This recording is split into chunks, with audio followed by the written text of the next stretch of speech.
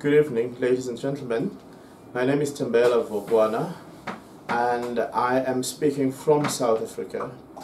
South Africa is a country and not only just a region in the southern tip of the African continent.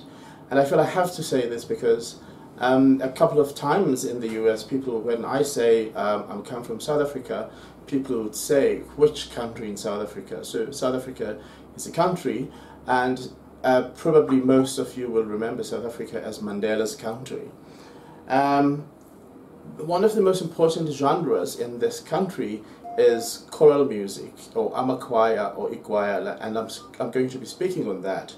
The title of my presentation then is Amakwaya, Ikwayala, History, Practice, Publics and Futures of Black Choral Music in South Africa. This type of music called Amakwaya or Ikwayala is largely written in vernacular languages, which are isiXhosa, isiZulu, isiSotho, isiTswana, isiPedi, isiTsonga, isiNdebele, nesiVenda. And that is the one that I'm going to be focusing on. And this music is about 150 years old, and it is a product of meeting and encounters between the missionaries, and when they came to South Africa in the 18th and the 19th century, they came and converted locals into Christianity. And so it started in mission schools, and it was taught in tonic solfa.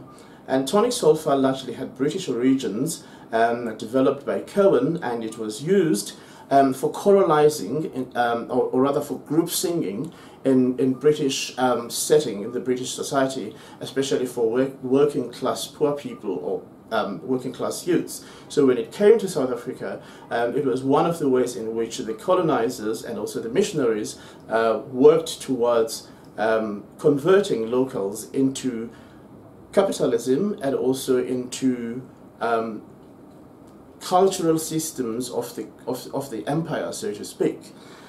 And so, at the beginning, there were some of the leading composers, such as John Knox Bokwe, Tio Soga, Enoch Sontonga, and a couple of others. And by the way, Enoch Sontonga wrote what became the national anthem of South Africa around 1895. The first known copy of choral music was published by Lovedale Press, which was a mission school in the Eastern Cape. It was a Scottish mission school in the Eastern Cape, and it was around 1875. But it is quite important to mention that not all of these mission schools were only just in the Eastern Cape, but rather the Eastern Cape province in South Africa was the first place where these mission schools were established. But there were others in Natal province, and such as Adams College and the Ohlange Institute, and there were also others in places like Lesotho, and that one was linked to the Parisian Missionary Society. And so it was these mission schools, which of course were the only types of schools that were available in the 19th century for black people to learn, where choral music was taught. Contrary to most what people believe, that choral music actually started through tonic solfa, and it was hymns written in local languages, and also locals learning to write hymns in tonic solfa. But there were other influences, of course, to choral music or Amakwaya. Some of these influences were music from, especially vaudeville music from the US, and also Victorian part songs, and local people learned to compose by learning these songs and then sometimes adapting these songs to local languages, but also sometimes learning the systems of composition and writing these songs and writing them in tonic solfa, and of course using their own languages. What were the stories, or what were the themes that were available or that were pervasive in these songs? As it can be expected, some of the themes that started, or that the writers, the composers, put in these songs were those that were about religion, they were about God.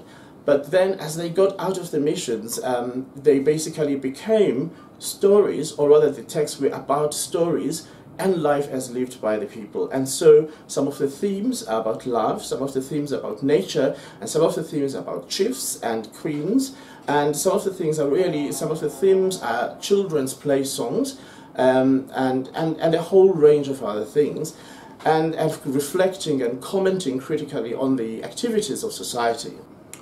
So the question that possibly people are interested in is, how were these songs learned?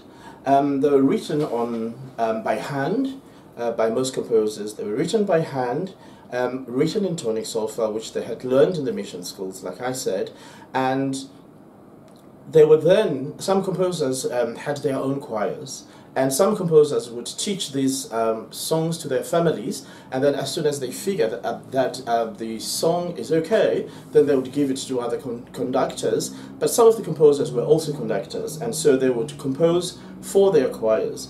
But in the long run, as I will mention later in the presentation, there were competitions, and a lot of songs were either commissioned or people would compose them, and choirs would do them as choice pieces, and then maybe later on they would be prescribed. Most choirs that were formed by conductors and composers were school choirs, but outside of schools, the learned people, sometimes called the middle class, the black middle class, they also composed themselves into choirs, and they sang in what was called itimiti, or tea meetings, which were pretty much like what the British colonizers would have. And during those tea meetings, then people would come together, assemble, and sing choral music. And so there's a sense in which, at its early days, choral music was much more a form of entertainment for middle-class blacks. And sometimes they called it music, or music, as opposed to other forms of music making that were kind of not always regarded as proper. For instance, some people in the early days that were not particularly in favor of jazz and other forms of traditional music. The earliest recorded music was by Kaluza in the 1930s. Actually, the first recorded, he took his group, his quartet, and he went to England to record. However, the choirs themselves, they had been traveling through the country, because during concerts, that's where choirs would perform this music, but also they would travel from one part of the country to another doing fundraising. But it was not only moving between one town and another town, or one rural area and to another locality, but also there were choirs that traveled abroad. And there is the Zulu choir, and there is the South African choir, and there's the African choir that toured to England and performed in England for the Queen even as far back as 1891. And so this connection between South Africa and the empire and the traveling of the sounds from South Africa is not really a new thing. So there was this constant movement and of sound, of music between the empire, between the metropolitan areas, and also the colonies, so to speak. And this kind of music began to be heard in places like London as far back as the late 19th century.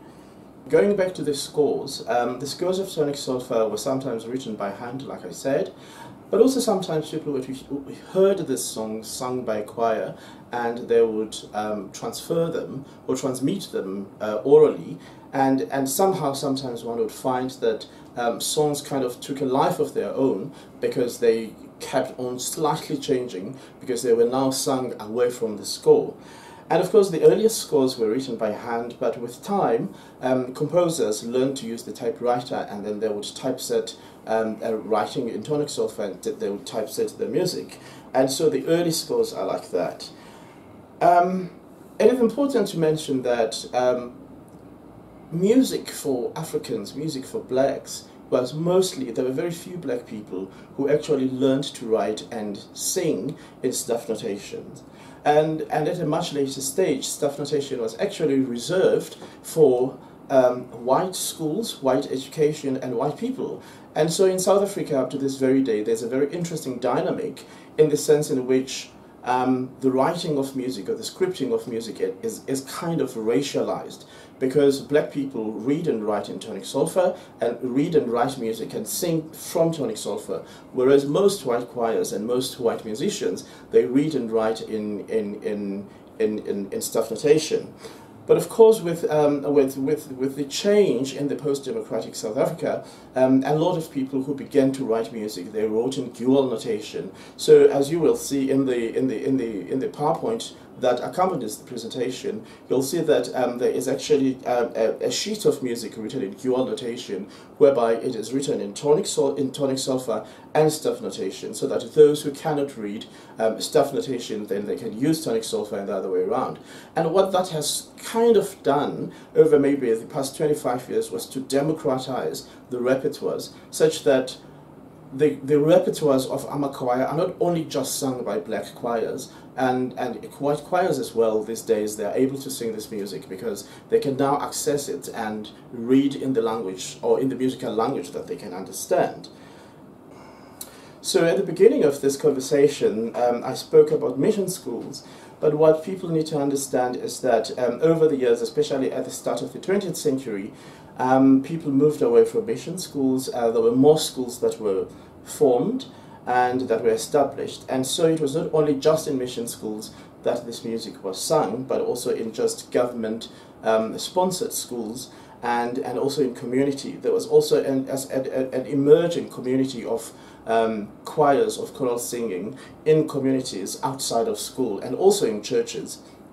And one of the things that has happened that is very interesting is that there's a very the culture of choral singing in this country, in South Africa, the culture of Amakwaya is very, very pervasive in schools with school competitions, but also in churches with church competitions, interdenominational competitions, and also in government departments. There are competitions by government workers, and there's also choral singing in community choirs, and all of these I'll talk about. Some of these I'll talk about them towards the end of the conversation.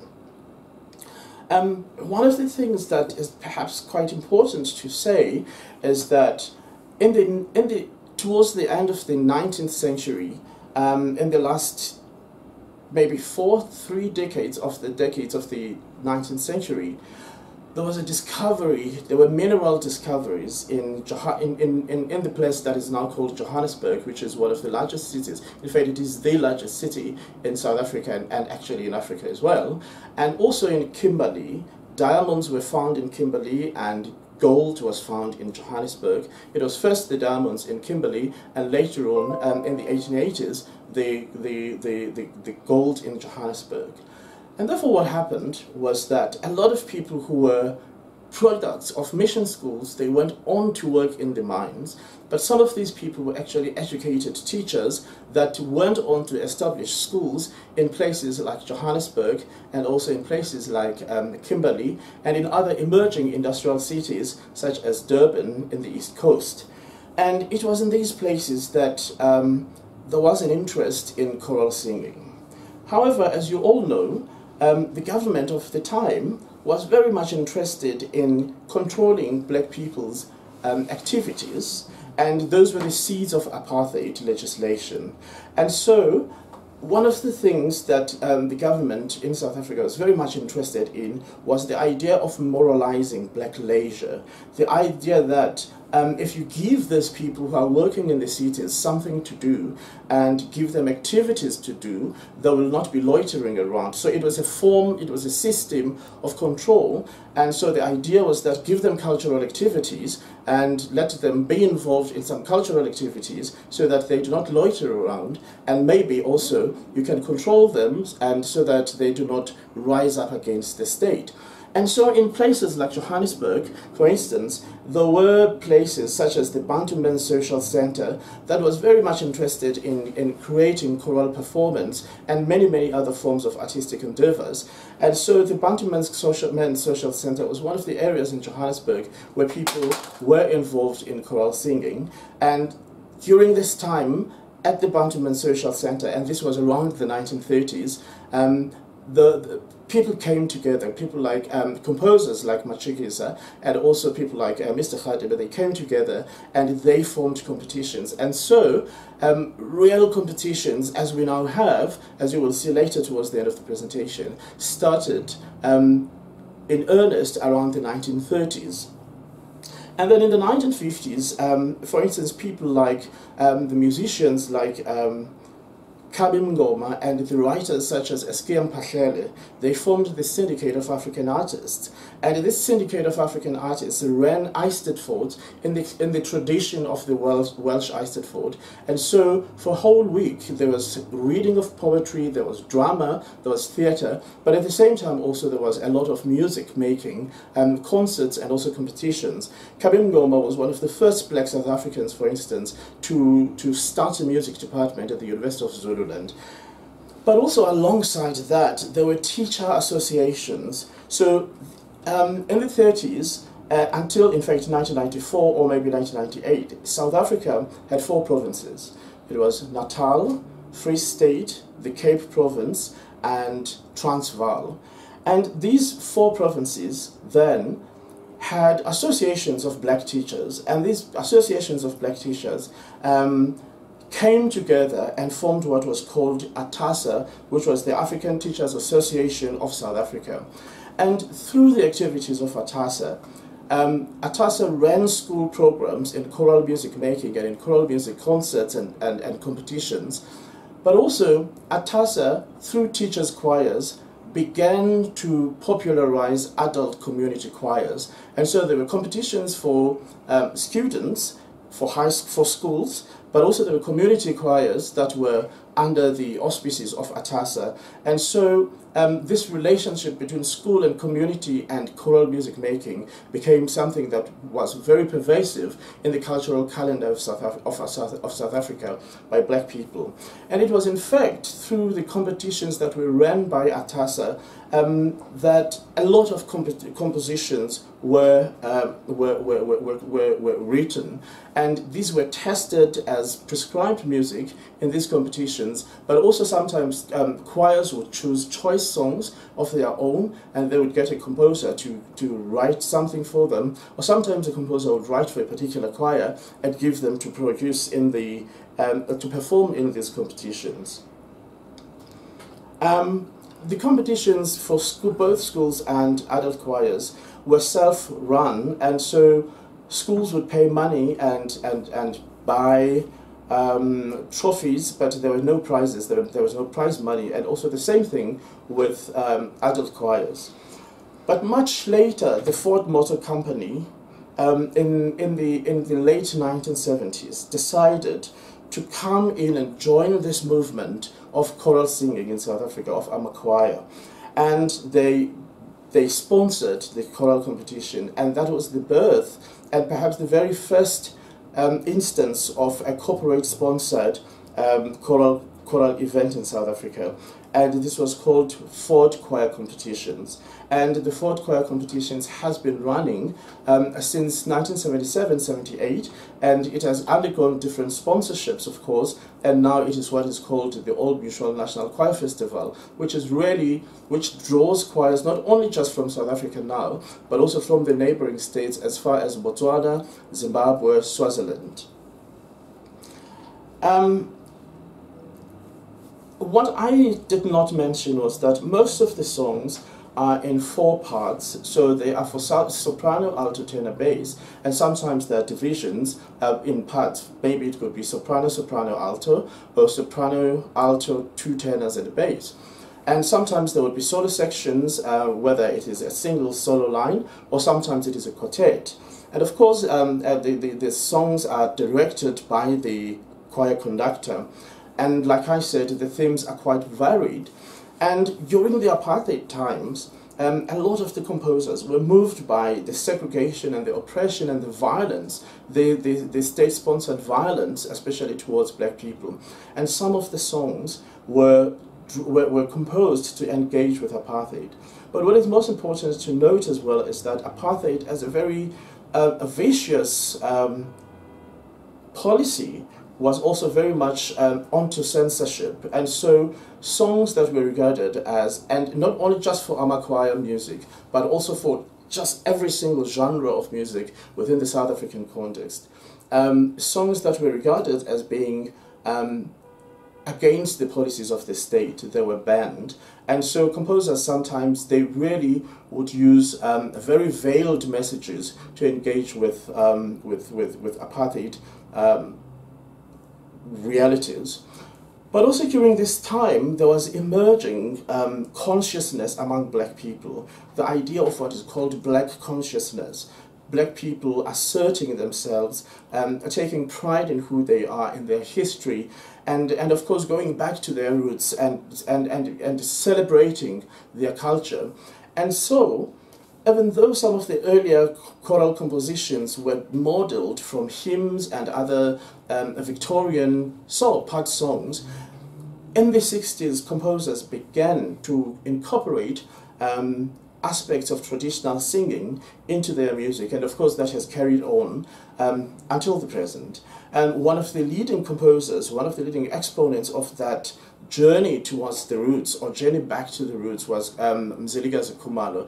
And one of the songs that he actually did that in was a song called Umandifitwa Kukufa, When I Die. That is the simplest translation of that. And there is a section there at Zia Gia Zonke, where he tries to incorporate the Zulu traditional style of singing and dancing within the more normal westernized kind of compositional style or compositional framework.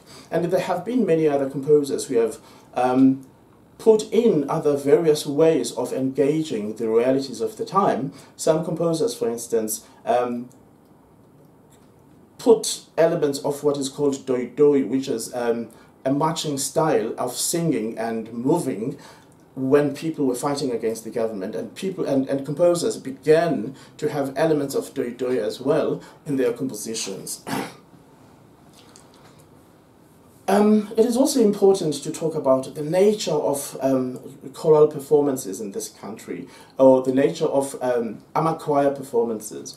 Most performances by Amakwaya or Ikwayala were done during concerts. So people would have concerts that are often for raising money, and both concerts and competitions would have a section where people would sing the local compositions, the Makwaya songs composed by local composers and sung in the vernacular. And then they would also sing Western compositions, and in competitions in particular, where maybe two songs are prescribed, one song would be local, a vernacular piece, in one of the languages, and in one of the local languages, and then a Western piece, mostly from the oratorios of Mozart, from the masses of Mozart and the oratorios of the oratorios of Handel and Bach and so on. And so there's always been this duality in choral performance where there is Western and African music. It is also important to mention, and I forgot to say this at the beginning of my presentation, that just about all compositions by Makwaya composers were unaccompanied. So these were four-part songs most of the time that were unaccompanied. And sometimes, like I said, they're SATB, but sometimes they're also TTBB. And some songs also are SSA, that is two sopranos and alto, or a soprano and two altos. There is actually very less composition for children and for children's choirs, and which is a very interesting dynamic. There are not very many composers who specifically write for children, even though of course there are during school competitions there are songs that are sung by children. What has been happening since the post-apartheid dispensation is a very interesting trend and a very interesting dynamic. It is important to talk about Amakwaya and education in the South African context. Earlier, at the beginning of this conversation, I said that tonic solfa was used to teach black people to write music. And there's a sense in which then there has been a division in teaching black people. There's been a division between writing and performing and reading music in tonic solfa versus in staff notation. Similarly, there has not been a long tradition of black education in composition at universities, because during the apartheid period, most black people just could not get to universities that were offering music. And so there has been a much smaller number of people who actually got to learn music and train in music studies, except a few universities such as the University of Fort Hare, the University of Zululand, and the University of Transkei, who had very small music departments way back in the 70s and the 80s. But what has since happened at the end of apartheid is that all the universities, because of the current government legislation that is democratic, that is liberal, people can now get into universities and study music. And what has then been happening is that most composers, or some of the emerging composers, are now also adding piano accompaniment to these songs. And there has been a trend over the past 20 years of composers that put in piano accompaniment in their compositions. But also, another very interesting trend that has happened is that there's been an emergence in South Africa of operatic singing. And so almost all competitions will have the Western piece being an excerpt from an operatic prescription or an operatic work. And very much popular is operas of Verdi and the bel canto composers, especially Donizetti and others. So there has been that emergence, and as a result, most of the young people who come from choirs, who come from the choral tradition in schools and in the community choirs, have gone on to study music and study opera, and some of these have actually been on international stages. And there's a sense in which then it is quite important to mention that Amakwaya or Ikwayala has been a space that has led to the development of a very vibrant operatic culture in South Africa. And some of the leading singers who live overseas and perform overseas include, for instance, Pretty Yende, who is pictured in one of the slides, Pretty Yende, Phumeza Matshikiza, Levi Sekgapane, and many other South Africans who live and work abroad. Also importantly, choral music has responded to social dynamics in very important ways. One of those ways is to engage HIV/AIDS. The country has been highly affected by the presence of HIV/AIDS, especially over the past 20-30 years. And one of the things that has happened in the school competitions is to have a section where students actually engage with HIV/AIDS awareness in terms of how not to get HIV, but also what to do when you already have it, including facing stigma against people who live with HIV, and also the idea of positive living. But also within that context, what has been very much important is to ensure that within traditional competition, within choral competitions, also there's this emergence of ensuring that people perform their traditional musics and dances. And so there has been this, alongside the prescriptions of Mozart and Beethoven, Verdi and Donizetti and others, there's also quite this important emergence of choral tradition, of indigenous music performance in traditional garb, as it would have been done in traditional and indigenous communities of the past. These days also, there has been a democratization of the orchestra, so to speak. And so some of this competition, in the past, orchestras played for white people, and so there were no orchestras that would go and play for choirs or Amakwaya. But presently, most competitions would have an orchestra, and as a result, composers are now also beginning to write in the vernacular, but also have works that are being orchestrated, and also local composers are beginning to write large-scale works, such as cantatas, multi-movement works in local vernaculars, but also using the orchestra as an accompaniment.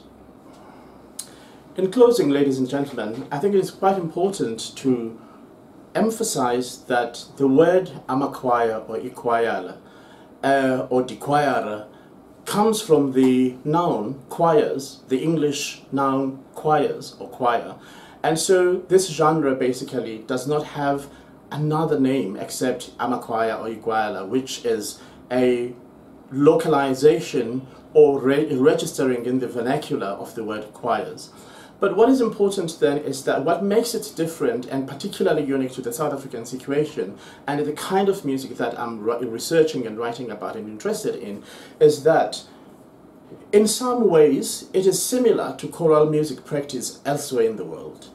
But Amakwaya is particularly what it is and what it has been within the South African context because of it developing from the mission schools and from the missionary situation in the mission schools and in the churches, and then developing through local composers, and the dynamics of performance, its circulation, its circuits of transmission is somehow different from what the white people have been doing, and also perhaps as a legacy of apartheid and separation in South Africa, black people don't always perform together with white people. And so most of the competitions and the repertoire that I'm talking about, that you're going to be looking at in the slide that accompanies this presentation, these are usually black choirs in black competitions with no white people performing.